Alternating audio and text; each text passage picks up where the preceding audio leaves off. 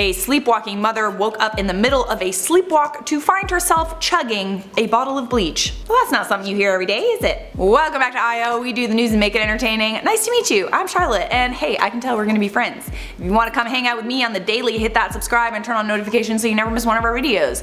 And if you just can't get enough of the IO hosts, all the links to our socials are posted in the description. Before I get into this video, I want to know, what was the weirdest dream you've ever had? 41-year-old Andrea Davidson is a sleepwalker. She sleepwalks on the regular, but her sleepwalking got a lot worse as she was watching her dad and father-in-law battle cancer. Andrea suffers from parasomnia, a condition where people do ordinary things while they sleep. People who suffer from parasomnia have been known to experience sleepwalking, sleep aggression, sleep paralysis, and even sleep sex. Andrea often wakes up in the middle of a sleepwalk in a strange place. Finding herself standing in her pajamas in the garden is a regular occurrence. She also sleep eats. When she wakes up, she finds leftover food from when she ate while sleeping. She's even had to hide her car keys from herself because one time she had driven to her mom's house while asleep at the wheel. That's kinda dangerous, isn't it? Fast forward to recently, Andrea was sleepwalking in the middle of the night and she woke up gulping down bleach.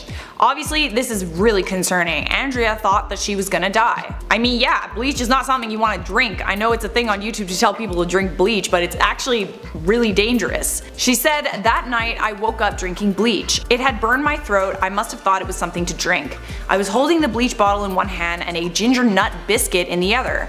I have no idea how much of that I drank, but I woke up gulping it down like it was juice. I tried to make myself sick, then phoned an ambulance. The paramedics could smell it on my breath." Medical staff thought that she was attempting suicide and that she had drank the bleach on purpose, but Andrea was insistent that she was sleeping the whole time. Bleach won't kill you if you drink a small amount. The most you'll get is an upset stomach, but if you chug it, yeah, that's a different story. Within the first few hours of chugging a bottle of bleach, you will experience gagging, vomiting, pain, irritation of the mouth and throat, and burns in the esophagus and stomach. Depending on how much you drink and if you don't treat the symptoms immediately, you can permanently damage your gastrointestinal tract and internal organs.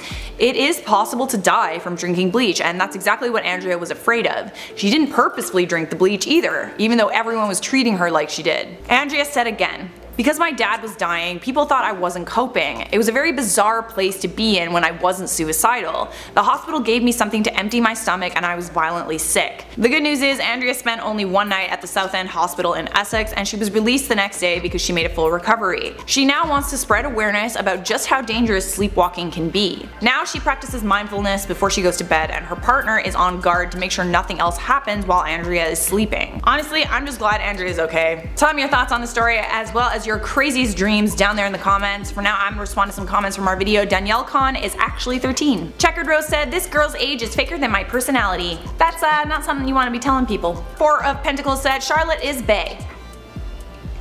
No, you. Pranamika Verma said, "You should have a potato background." I feel like we can do that. Can we do that, editors?